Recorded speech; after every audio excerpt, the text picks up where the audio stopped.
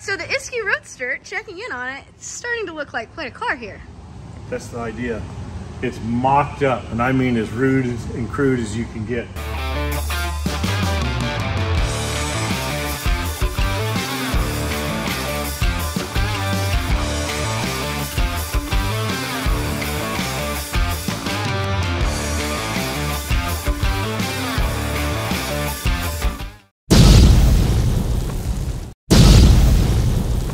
One of the things that Ed did was he stretched the wheelbase, which I talked about that in the other video. I'm not really a fan of it, and we're not building a recreation of Ed's car. We're building a tribute to Ed's car. So we want the same essence, but we don't have to do everything exactly like Ed did. So here's where we're at. I cleaned the old tires and wheels and armor-alled them. I wanted to look fairly cool. What I've done is I've marked it on the ground, the front of my jack wheel, 99, 102, and 105 inches. Ed's is 105. I've got the front wheel positioned from the firewall the same place Ed's was, so that's a given. I'm not going to change that. The back here, I'm kind of liking the shorter wheelbase better. Traditionally, a T-bucket was a little short thing, you know, it's like the Ivo T and Norm Grabowski's T. They were very short wheelbase. They were just little hot rods. Ed's is more like a, I don't know, I guess he built it for speed, right? You know, for the lakes. He made it long, which is good, but we're trying to do a balance of aesthetics and modern times, as well as what Ed did, and speed. So it's not really going to be just a race car. Pulling the iconic parts of it and then putting your twist a little bit on it. So right there you have it where it's in the shortest position, which is 99-inch wheelbase. Yeah. And then 6 inches shorter than Ed's. Think about that. 6 inches, you know, it's considerably longer. So shorter than Ed's. So go ahead and pull it back. So we have choices, so we can go 99, 102, which would be here. Yep, that's 102. That would be in between what I think it should be, or I'm kind of leaning for, and what Ed's was. Okay, and then go to the Ed's position. All right, one of my reasons that I don't aesthetically like the way Ed's looks, I'm going to show you right now.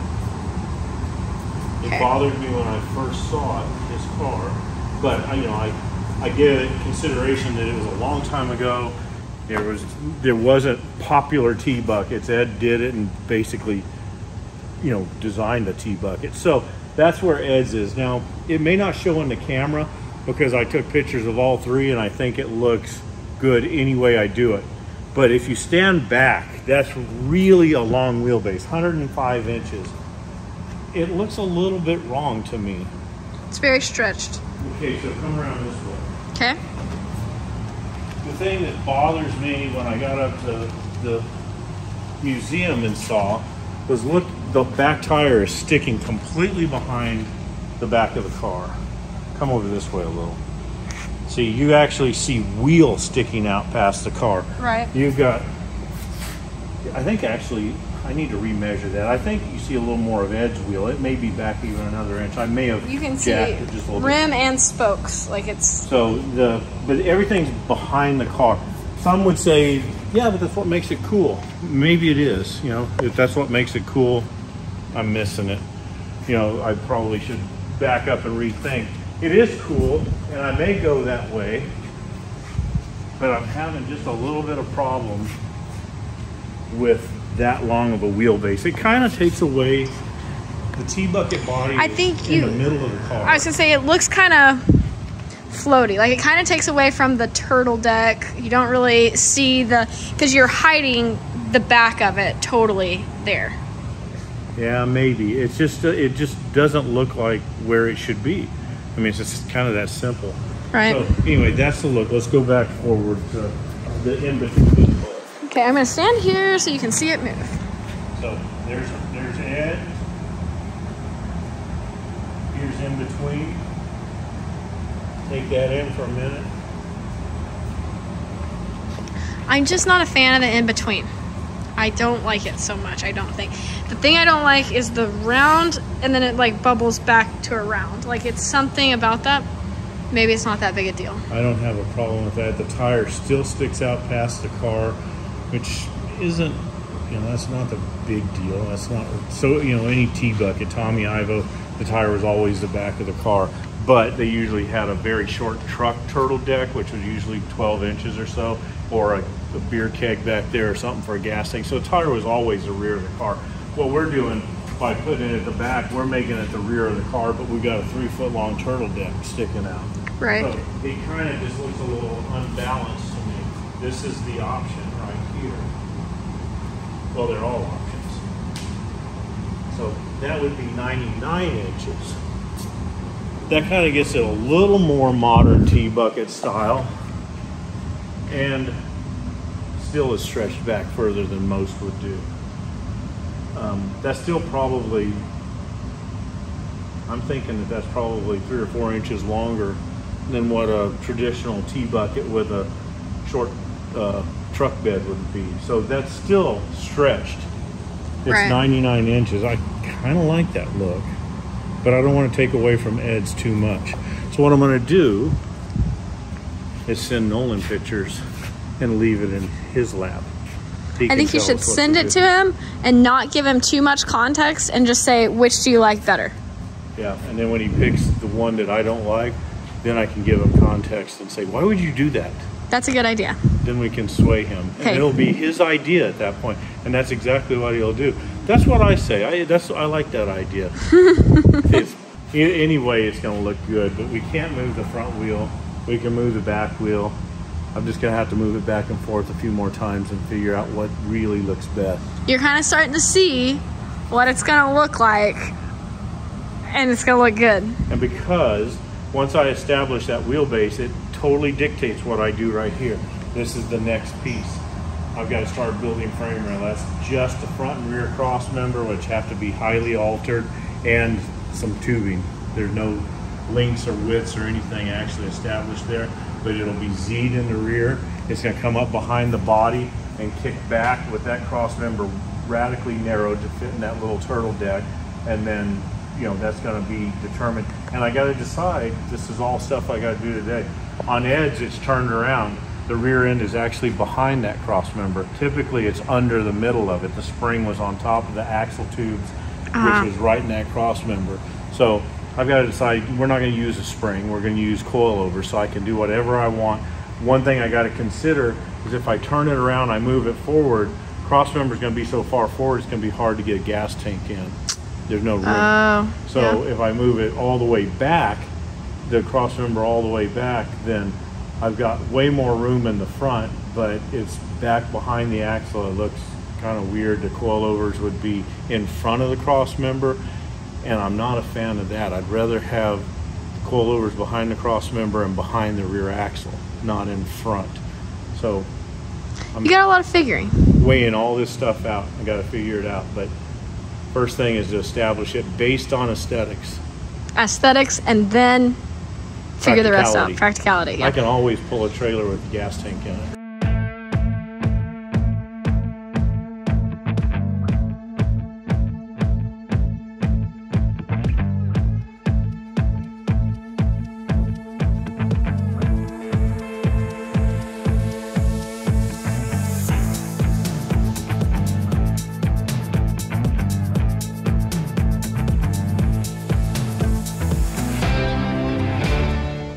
So we've got a little bit of a unique situation with this rear suspension because, Ed's was so different at the time. His wheelbase is long, and we've decided to keep the wheelbase long on this. And the problem with that, if you want to come over here, there's actually lots of problems. But to put it like Ed's was, you can see the center of the rear end is almost at the back of the car. There's not much room below the trunk opening to get to anything. The differential is going to be right here, the tubes. So we're using a quick change, which you can see over there has the big bump out of the back. So it's going to be right at the rear of the car, maybe even sticking out just a little bit. That's something that I haven't really measured out yet, but I'll deal with it. But by putting the rear end so far back, you can't, we're going to use this Model A cross member. I'm going to do some cutting on it. I think Ed's was an Essex cross member. It's almost the same, but a little different. So I'm gonna cut that one up to fit, and it will look very much or identical to Ed's. But what Ed did was he used radius rods off of something. I couldn't get under and see it close enough. It could have been a T model, it could have been the Essex, I'm just not sure. But typically the radius rods go all the way out here. They go out to the brake drums on the rear end of a Model A or 37 Ford, whatever. The brackets are made on the axle tubes, and they're very widespread, and they go up close under the torque tube, the drive shaft, and they pivot off of a ball, so the rear end can do like this. Well, typically hot rodders split those bones, and Ed did that as well, but we're still gonna angle them in, and we're gonna put them next to the drive shaft. This will be an open drive shaft instead of a tube, but it'll be up there. So Ed's were very, very close. He moved them from way out there, he moved them in to the trunk area, and he moved them in probably 14 or 16 inches. So instead of the wishbones being way back here, this wide, sticking out of the car would have looked really hideous, he moved them in to the trunk area and split them so they're running kind of like this, closer at the front, wider at the back, but you know, probably 24 inches apart back here. So what I've got to do is I'm using a different rear end, even though it's still a banjo style rear end, but it's a quick change. We're just upgrading to what we like now. But instead of putting a 9-inch or some standard type rear end in, we're staying with a quick change, which will be very much like his, except his was not a quick change. And what I'm doing, instead of using wishbones, which I don't have, I don't want to search for, and there's no need to, because we need a little more strength. The wishbone was just a tube. This is the front wishbone. So in Ed's case, you can see here, I've got pictures of all this, I just don't have exact measurements. Ed welded these under the rear end and split them about like that right there, I would say. Well, you know, putting the kind of horsepower we're putting, at 100 horsepower, that's acceptable. At 450, 500 horsepower, that would not be very smart to have that little tube, and I think Ed's were even smaller than that. That's a front wishbone off of 37 Ford. I think his were very small wishbones. So what we're doing is using the Speedway ladder bar kit. It's almost the same, like the rest of this car is going to be, only different, but it does very much mimic what Ed had, and this is all probably going to fall here, but I'm just now at this planning stage, really. So you can see it tapers in. I will determine the spread at the back, which will determine the spread at the front. It'll be a little bit closer. Let's kind of move it over here. It'll probably be more like this. And this will mount up, the drive shaft will run down through here, but it'll mount up close to the back of the transmission, which is what Ed's did. So that's all very close. The problem traditionally, nowadays anyway, and forever, not in 1938 when Ed did his, the springs, we're going to use coilovers instead of a buggy spring. There's just no reason for us to get that authentic. Ed had tube shocks, and we're going to use these as tube shocks, but they're going to have the springs on them. I'm still going to use the cross member in the same place as Ed's, but with what Ed did was he put, and he didn't have all this big housing, so it presents a little bit of a unique problem. Ed's shocks ran straight up and down, and they fit inside that trunk, which is very small. So I'm figuring about 24 inches apart, center to center, on these shocks at the top. From Speedway, we got these, the ladder bar kit came with brackets. It's already spread like it's supposed to be. Everything's really cool. It saves me a lot of work. But you put the shocks behind the rear end, like this one, typically. This is the way almost all cars with ladder bars is built and has been for many, many years. here's the problem. If I put the shocks behind, and even if I put the cross member over the rear end, which is how it was, that's where the cross member sat in a Model A or 37 Ford, what have you. So I could do that and build tubes off of here to run the shocks. It would be sitting up higher like this. That the problem is, it's so close to the back of the car, the shocks would not fit back there because the turtle deck's only this tall, and it would be under the trunk lid, and the shocks would be right in your face at the back of the car. We don't want to see the shocks. You didn't see Ed's shocks. He didn't have coilovers, and I want it to be more like his. So Ed flipped the rear end around, or the tubes, not the rear end. He flipped the tubes. He took the right tube, put it on the left, and vice versa. And that put everything forward. Instead of the cross member being here and the stuff being behind it, his cross member is up here. So that moves the cross member more in the center of the trunk. So you've got your trunk here, and you've got room still in the front for a gas tank. But look, that's a mess. I can't put shocks back there and then put the cross member up there, but I don't want to do that. So what I got to do is mount the shocks here, which is what Ed did, basically. It's a little bit different because of the whole thing's different, but I'm gonna mount it here. I'm gonna make stands off of this cross member and put a shock mount here. So it'll be mounted like this, well, somewhere in here, about like that. And it'll be in front of the differential. What I'm facing right now is, you want the shocks standing like I am in the car. You want the shocks to be able to do this, not this. So if you see how this shock will move like this, but it won't move front to back. Well, you go on a driveway or whatever, the rear end twist this way, you want the shock to be able to pivot like that.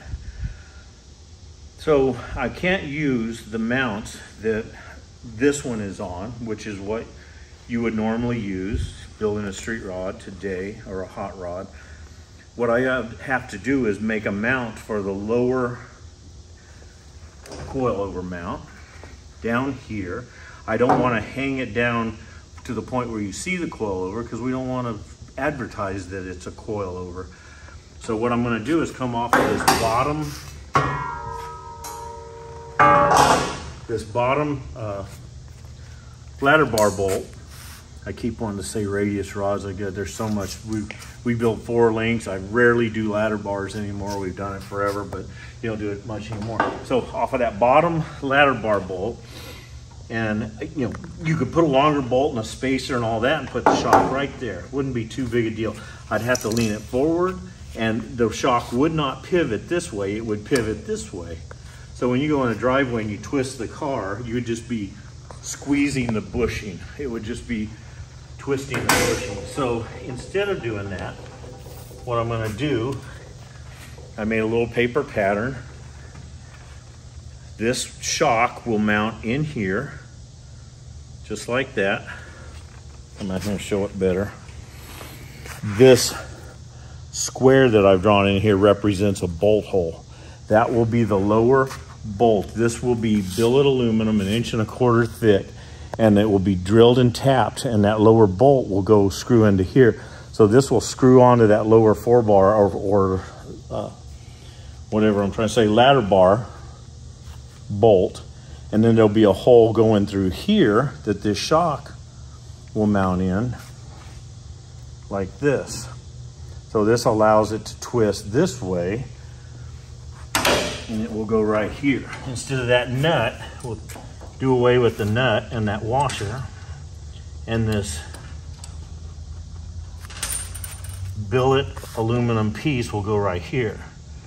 Well, that gives me my mount. It moves me far enough out, and it moves it far enough in, so everything will work kind of like Ed's. It'll be kind of more up and down, about like that. So the shocks may angle in a little bit at the top. I think Ed's are straight, I've looked at pictures. It doesn't matter. It really makes no difference at all. But I'm going to make 2 of these. I could fire up the CNC over there and spend a lot of time drawing, get Alex to come out and draw. I really don't enjoy drawing, and I'm not good at it. Or I can just cut this out on the bandsaw. This is more for me. It's about fabricating. So what I'm going to do is I'm still going to use a mill, but you see I've got it pretty much just square cuts. It's just very basic. Nobody's going to see it. It's got to be functional. I've got this 1/2 inch wide because I want strength. It's going to be 1.5 inches tall. So what I'm going to do is I've got some 2x8 aluminum. I wish I had something closer to the right size, but I'm cutting 2 pieces. I'm cutting 1 piece, 3 inches, which will be like this, and then I'll turn it over and I'll do another one here. So I'm going to cut a block off. I'm going to hand bandsaw it over here on my big bandsaw, make 2 blocks out of it, and then I'll take it over to the mill. Well, actually, I'll cut this notch out on the bandsaw because that saw's got big teeth. It'll cut like wood. I'll cut this notch out. I'll cut some angles on it. Then I'll take it to the mill and I'll face everything and make it nice and square. Drill it, tap it, cut it down from 2 inches to 1.5 inches. And I'm going to make 2 of these brackets, drill them here for the lower bolt. And this is going to be our new shock mount. This is just to make things work because that rear end scooted so far back. Everything is so much bigger than what Ed used. Instead of a coil-over that big, he used a shock that big. And he used a spring, a buggy spring over it. Well, I want that look when you look in the trunk, but you won't know that there's not a spring in there because you're looking straight down on it. You can't really tell. I'm gonna have ladder bars, but that's okay because the whole car is just a little bit different. It's gotta be a little bit stronger, a little more high performance. The rear end's a bigger rear end. That's the Champ style quick change. Ed's was a Model A style rear end, which would have been like what we call a V8 quick change. It's a much smaller ring gear. So the rear end's the same, just different, just bigger and stronger. Ladder bars are bigger and stronger. Transmission's bigger, stronger. Motor, more horsepower.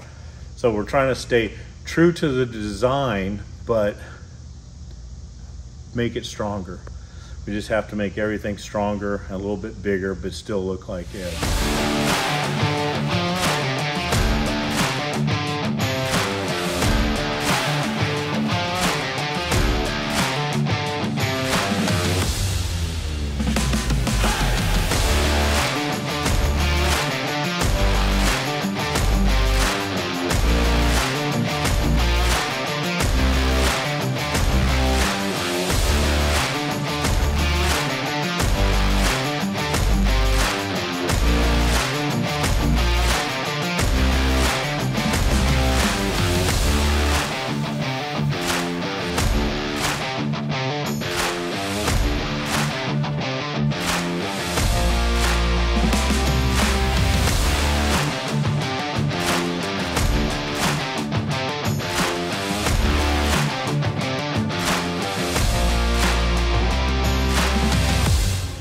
Okay, so last we talked, I was explaining how the shocks are going to have to be in front of the rear axle instead of behind. So here's the way the ladder bars come from Speedway and anybody else. You typically put the shock behind the housing. That's just normal way of doing things. In this case, because of the axle scooted so far back, I'm having to put the shock in front of the housing. Same thing Ed did. Here's what I've done. You can see this is the repaired one or the fixed one. This is the Speedway style one. So what I've done is I've made a bracket of shock mounts. It's not pretty, it's not fancy. It's just a basic shock mount. So it goes in that lower bolt and the shock goes into the groove. Actually, that's not right. Turn it the right way. It goes like this. There's the threaded hole. Shock goes in, and now the shock can sit in front of the housing instead of behind. So you just put it together. I haven't done this yet. So now that's where we want it. So that's about where the ladder bar will weld to the housing, and that's about where the shock will sit. Now I was shooting for about 24-inch spread from the center line of the car or the center of the rear axle. So this can move, and that's what I'll do to move it, but I'll probably move it out just a little bit. I want the top mounts about 12 inches. So pretty close to that right there. That gives me plenty of clearance from the rear end and from the ladder bar and everywhere, so the shock will sit in front. That's kind of where Ed sits. So we're back to getting something now. Just had to stop and do that. So this is where the cross member is going to sit, and I will make a, just like Ed, I'll make a stand with a tube that'll support that shock. You'd think, why can't you go back here? And I can, and I might, but to be like Ed's, I would be in front. So I'm gonna look that over and decide which way I wanna go.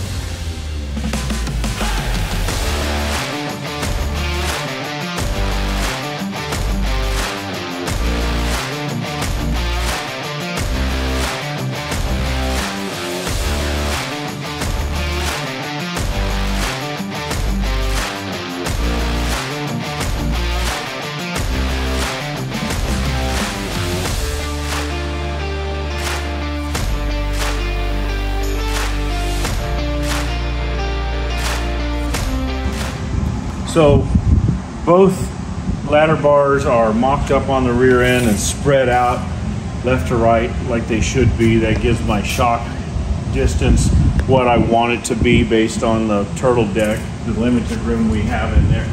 So pretty much the turtle deck will be here. All this will stick out, but it'll be nice and clean looking like Ed's, just a rear end tube sticking out. I've got the spring on this side and off of this side just so I can show you the ride height. I've got part of this compressed. I've got this shock compressed half of the distance, so we got 2 inches of down travel, 2 inches of up travel, and that puts me 8 inches from the top of the tube to the center of the shock bolt. So make it as much like Ed's as possible. And one of the issues that we just discovered, Ed didn't have a quick change, like I've said over and over.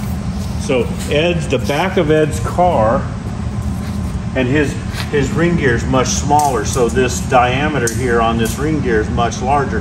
The back of Ed's car is right about there. So we discovered to have the wheelbase that Ed's car has, this is going to be sticking out of the back of the car. You know, is that bad? I don't know. I kind of like the idea of it sticking out, but I'm going to have to notch the body. I've made this surround just similar to Ed's. It looks like Ed's, but I've rounded the corners off instead of them being square like Ed's were. But if we leave the wheelbase back like we've been discussing to make it look like his, I'm going to have to put a big notch in here. The quick change is going to stick out right here. It's going to be sticking way out of the back of the car. It'll look pretty cool. I've never seen it. I think it would look good, but it's not Ed's. Ed had a single tail light and a license plate right here, the old California long, narrow license plate. So the question now becomes, do we want it to look like Ed's back here, or do we want it to look like Ed's over there, you know, from the side view? If we keep his wheelbase, we're going to have a rear end sticking out.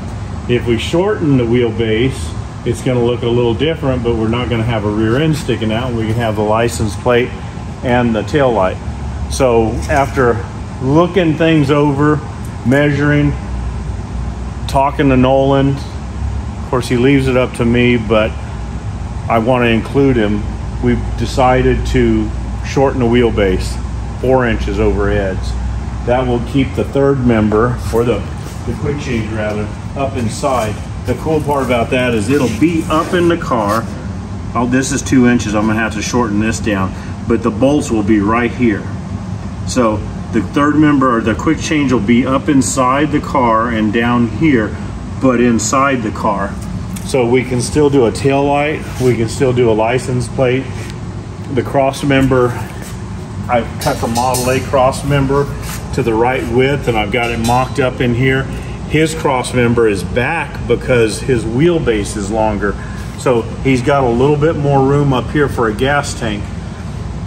We just found a gas tank that will fit in here, and it's 9.5 gallons, stainless steel. It's round. It looks really cool.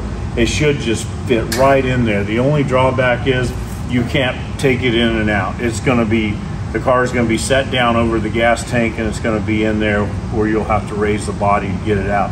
I'm pretty sure you do that on Ed's anyway.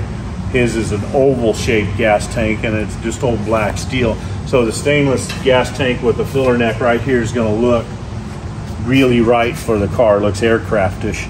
And the cross member should be pretty close to where it's sitting here, and the shocks will be behind. And the whole reason for that, I could put the cross member behind the shocks, which would be more standard. But the way I've got to come off of the frame, off of the cross member with a piece of frame is going to be here. I've got to go down to about the top of that sawhorse with the angle like that, and then take off forward with the frame rails. So the frame won't be actually Z like you normally do. It's going to just be part of the Z. It's going to have the lower frame rails, or the main frame rails. It's going to come up like this, kind of like that, and the cross member will be sitting here where this tape measure is.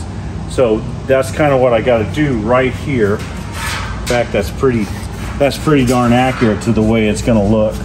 And then the frame of the frame that I'm going to build is actually going to be under the car. It's not going to be channeled like a lot of T-buckets are. It's going to hang below the car, which is good because that gives you more interior room. It makes for a much comfortable ride.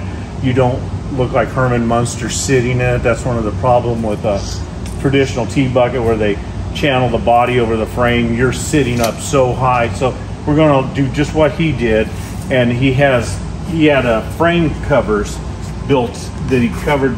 His frame was an Essex frame, so it wasn't pretty. He made covers that are below the body and inside. His frame rails set in 5 inches. I don't know that ours are going to set in that far, but we may not even have to have covers because our frame's going to look nice. But that's what happens. We're going to set the frame rails below. It's going to Z up to that cross member. And if I put the shocks, if I move the cross member back, which I'd like to do, but if I did that, shocks would be in front, and then the frame rails would run right into the shocks. There's just no way to do it. So it's going to end up being, we're facing the same sort of challenges that Ed did. We're having to shove all this stuff in this very small compartment, and there's only one way to do it. Ed was able to move it back because his little bitty Model A third member and no quick change, but we want that quick change, so we've got to make some compromises. So it's going to work out, but that's where we're at right now. Getting all this stuff figured out, getting the shocks moved forward, getting the ladder bar spacing right, getting the cross member cut down is allowing me to get my basic rear measurements, and everything will come off of that and go forward. The front's cake, that's never an issue. It's out there, all it's doing is holding the grill shell up. So the quick change that we got from David Freiberger is perfect, except the bolt circle on the wheels. The quick change set up for 4.5 inch, which is late Ford. The wheels are early Ford, they're 5.5 inch, so there's an inch difference. So 4.5 inch on the rear end, 5.5 inch on the wheels. So I've got this thing I've had forever. It shows the bolt circles you can check, and I use it on occasion to lay on an axle, and I'll use a transfer punch and just center punch those holes that I need, and I'll drill them on my drill press. Well, the hole in the center of this is not as big as what the axles are on David's rear end. So instead of cutting this up or just guessing or whatever, measuring, I'm making one similar to it out of just a thin piece of scrap aluminum. I'm just going to cut the hole out in the center the size of David's axles, and I'm going to drill a small hole in here that I can use a transfer punch and cut the outer ring. So it's just a template, and I can center punch my axle. There's room on the axle to actually do it. There isn't going to be much left on the edge, just an 1/8 of an inch, but that's fine. And we'll convert those axles to 5.5 inch bolt circle instead of a 4.5 inch. So here's a finished product. It's just a piece of 125 plate. I didn't want to waste a big piece of aluminum because I'm not going to do 5.5 inch bolt circles probably ever again. But what I did was I just used the mill, did 72 degrees, around 360. That's 5 bolt circles, or 5 bolts in a circle, 72 degrees apart each. I made the hole the same size as the axle, so it fits nice and snug. What I do next is I've got just a little space here. So with this, I just set it kind of in the center of that, about like that, and then clamp it. And I'm going to hope it stays right there. So these are transfer punches that are exactly right in diameter. So what I'm going to do is just punch each one of these. You got a really nice mill with a rotary indexer, 5-axis, whatever the fancy stuff is, you don't have to do this. But if you just got a drill press like I do,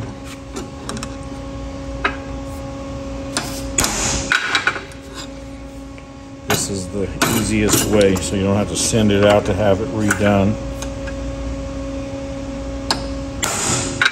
Okay, so now each one of those holes is center punched right in the center of them. Take this off, and we can, like I say, you can tell that's perfectly tight. This one will be up here just right. There's just enough room. So that's originally a 4.5 inch bolt circle. I'm going to drill it out now, and I'm going to drill it by hand. I'm just going to freehand it on the drill press. I can hang it on a drill press kind of like I'm doing here and drill it, but the important part is tapping it straight. That's real critical. I have done it by hand, thinking that I'm eyeballing that tap perfectly straight up and down. When you get done, your wheel won't even go on because each stud's aiming just a little bit different, and it really messes things up. For when I convert, say, this axle to a big 5/8 stud, I've got this that I made for the axles that we use. It won't work on this one. The register here is a little different, but I can use this as a drill guide, and then I can run it as a tap, and I can tap and drill the existing 1/2 inch studs out for 5/8 studs. So that's a nice thick piece. It holds the tap perfectly straight. But for a quickie, I just took a piece of scrap. You can see it's got holes drilled in it. And I machined both sides quickly just so I'd have a good flat spot, and drilled a 1/2 inch hole right down the middle of it, and the tap actually threads into it. I used a 1/2 inch mill bit instead of a drill bit, so it was very accurate. But when I drill this, I'll clamp this on here, and it will hold that tap perfectly parallel with the face of this axle, and my bolts will be perfectly straight up and down, which I've already done one. So you can see the old 4.5 inch bolt circle. Now we're a 5.5 inch, just barely fit. So this is what we're getting ready to do on this one.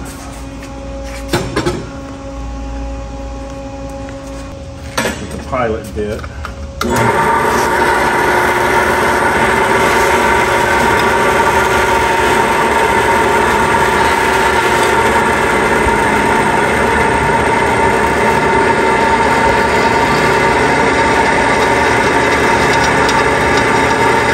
Okay, so there's the 5 pilot holes drilled. And this isn't as critical because I'm going to use my block to guide the tap. It wiggles around a little bit, but I can pretty much hold it where it needs to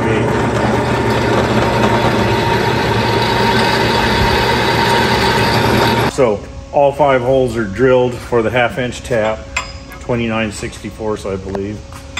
So what I'm going to do now is set this tap just a little bit through to locate in the hole, clamp this guide, and I'm going to tap. And that's got the tap held straight up and down both directions. And I just move on to the next one. And I'm assured just by drilling a simple plate of a block of aluminum I'm assured that that hole is perfectly straight up and down. Otherwise, if you got 5 of them that are wandering off just a little bit, it can be really tough to put a wheel on. You end up doing some stuff you don't want to do. So you need to make sure that they're straight. And that's what we're doing here.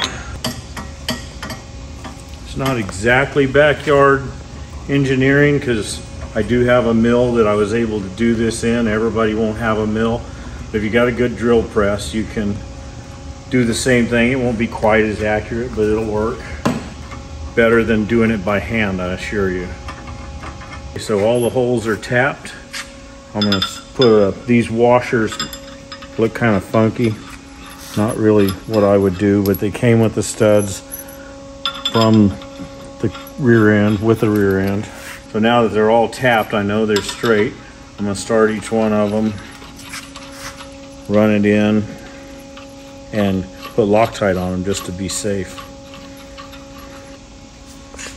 I'm only putting it up here because I don't want Loctite on the threads all the way out. And I'm not just gonna bear down on this. Give it a few cranks, a few ugga-duggas to the next pair. So perfect, strong, nice looking studs. We'll check it on this wheel. Perfect. Wow. Now we have 5.5-inch bolt circle. And I'm going to put 5 brand new lug nuts on it because I have them. And put it back in the rear end. And tomorrow I can tack weld my ladder bar brackets on, make my upper shock mounts for the cross member that I cut today.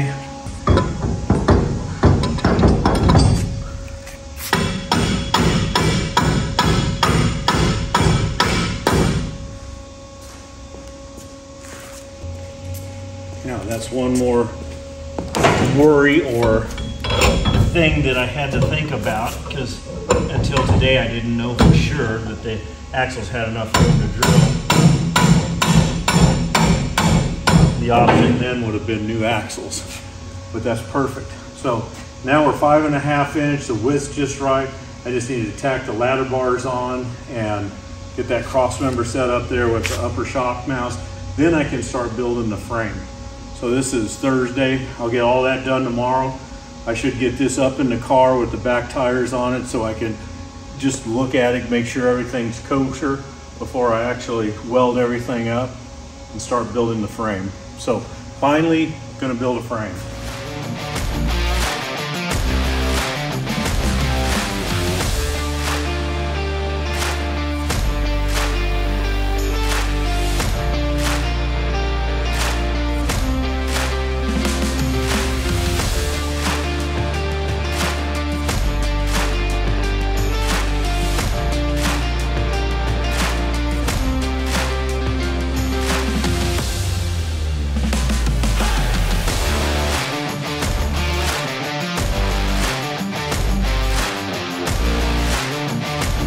So this is where we stand right now. Kind of a mess, so to speak, because you've got so many things to consider. You've got pinion angle to consider. You've got the front spread to make it right with the rear spread.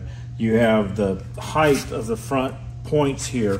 Where are they gonna fall in your frame in relation to cross members, what have you? What do you want them to do up here? Do you want them below the main rails, like so many are? Do you want them up inside the main rails? I kind of want them inside the main rails because I don't want to see them. As you didn't see Ed's, I don't really want to see these.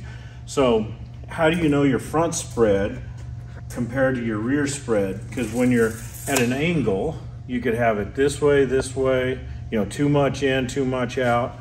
So it's kind of hard, or could be kind of hard. It's really not when you have this. You have a laser. I like to use my laser. I don't use it a lot, but stuff like this, it really pays. So I figured my rear spread at 24 inches. What I did was the skirt that I made to go under the turtle deck to look like Ed's is 31.5 inches wide inside to inside.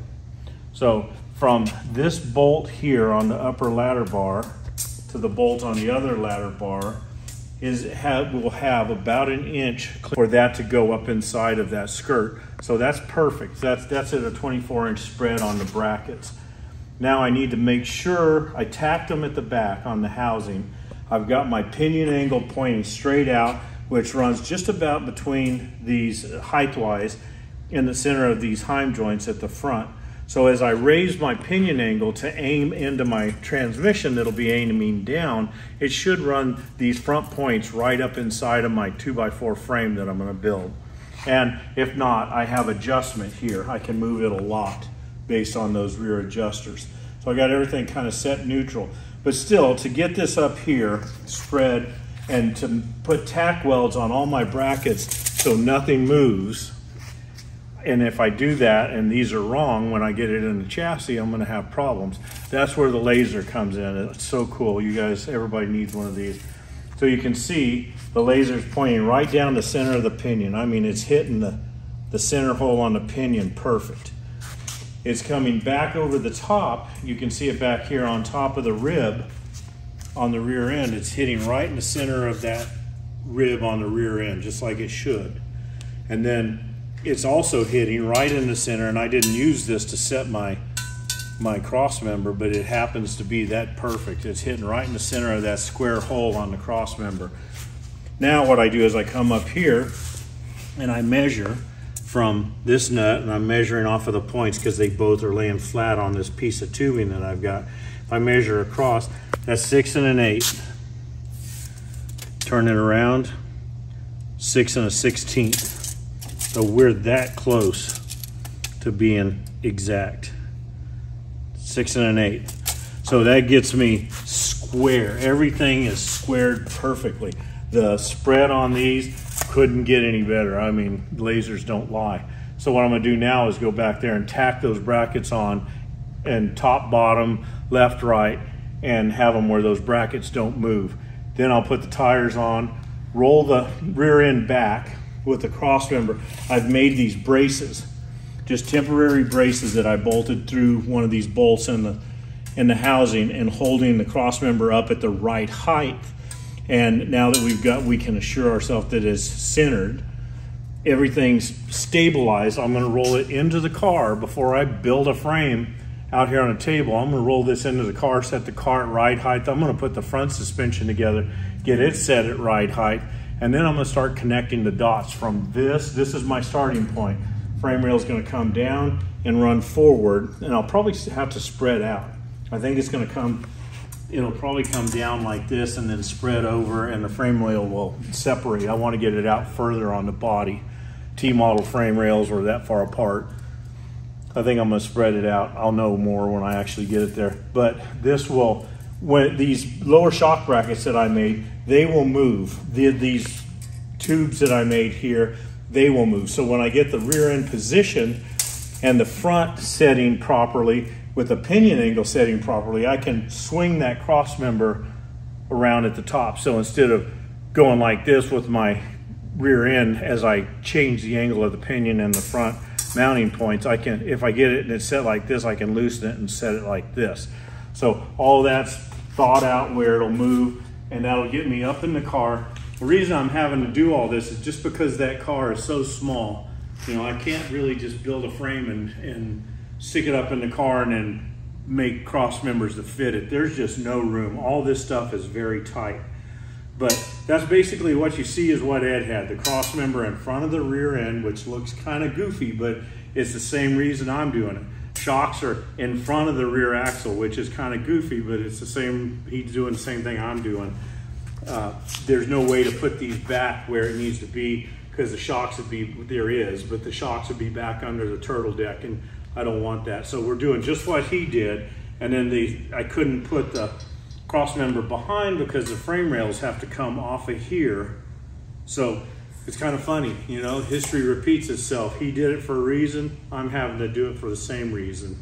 So we're about to tack weld these brackets on, put the wheels on it, roll it back, and then I'll set it up on stands and get it where I think it's gonna be. We'll set the body over it, set the body at the right height that we want, and then I'll set the front end under it and we can start connecting the dots.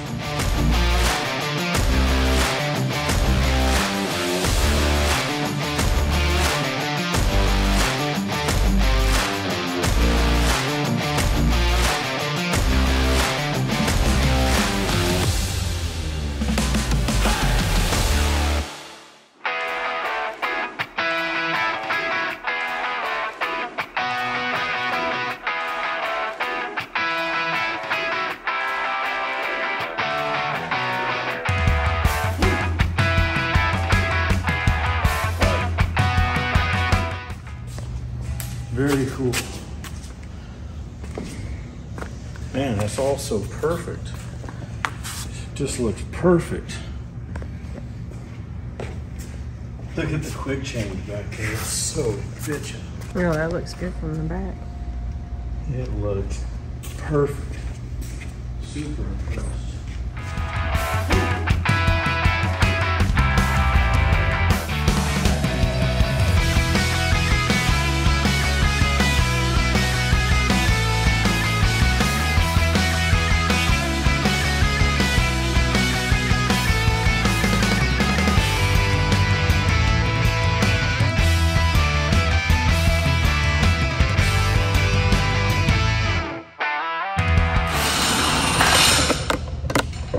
What kind of drugs Henry Ford was on, but he makes this big center cap. It's probably a 5.5 inch opening, and then makes the lugs pattern 5.5 inch. You can't get a spanner wrench or anything that, you know, to get the lug nuts off. You can't get it in there. You have to run it at an angle because it hits the outer part of the wheel. Very odd deal.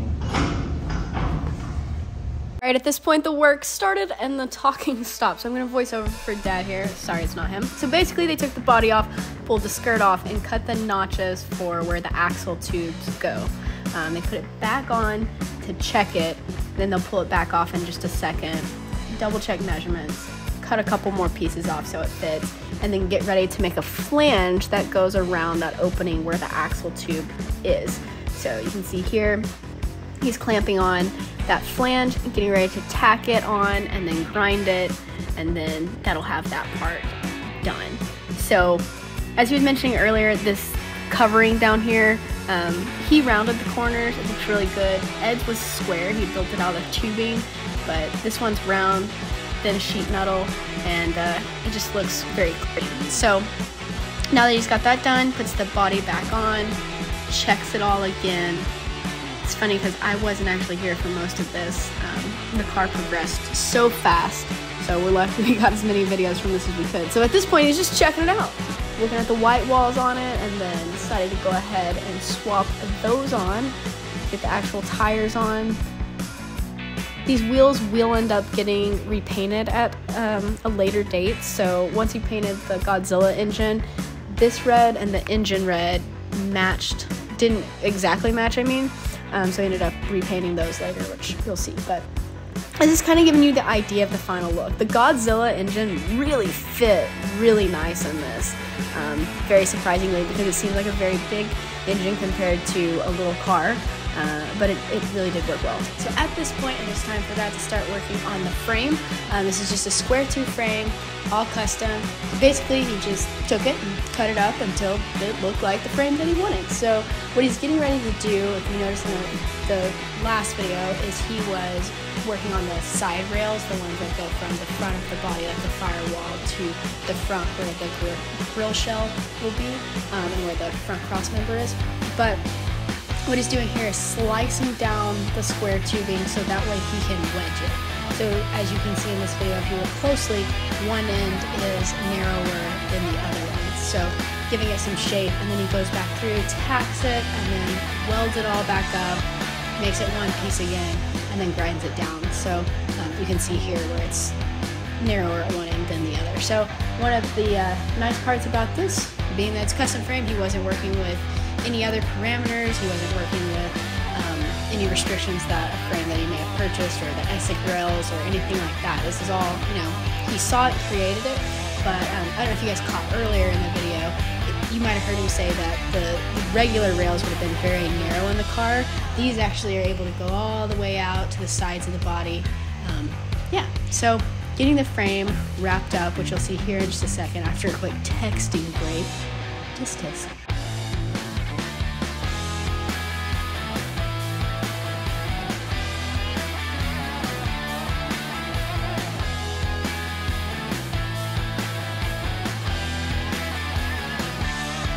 Alright, and that is a wrap on this video for the Isky tribute car. Sorry they're a little delayed.